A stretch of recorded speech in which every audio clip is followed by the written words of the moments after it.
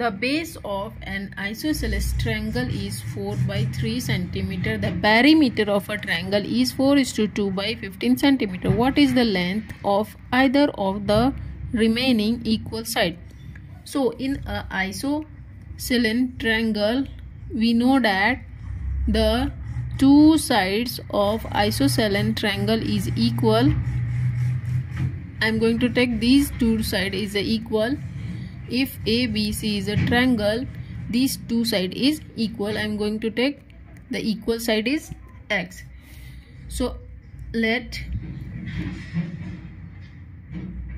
in isosceles triangle, equal side is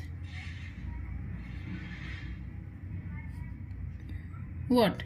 X. Okay. So base is given what? 4 by 3. Base is given 4 by 3.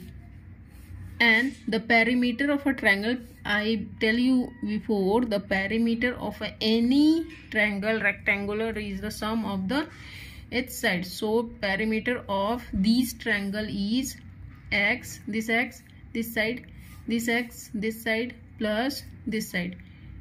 So I have perimeter of this triangle is 2x plus 4 by 3, which is given 4:2 by 5. So I write here 2x given 2x plus 4 by 3 is equal to what? 4:2 by 15. If I solve it, so we multiply 15 with the 4, 15 4 is 60, and then add numerator. 60 and 2 is 62 by what? 15. Okay, so we have 2x is equal to 62 by 15. I write as it is, and when plus goes to the another side of equal, it becomes minus sign. So I have minus 4 by 3. Now LCM of 15 and 3 is what?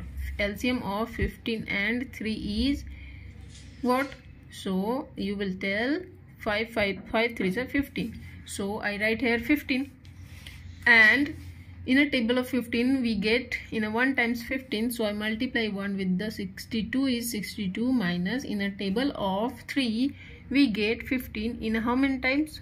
5 times. So I am going to multiply 5 with the 4 is 20. So I can write here 62 minus 20 is 42 by 15. Now we have 2x is equal to 42 by 15. Therefore x is equal to what? 42 by 15.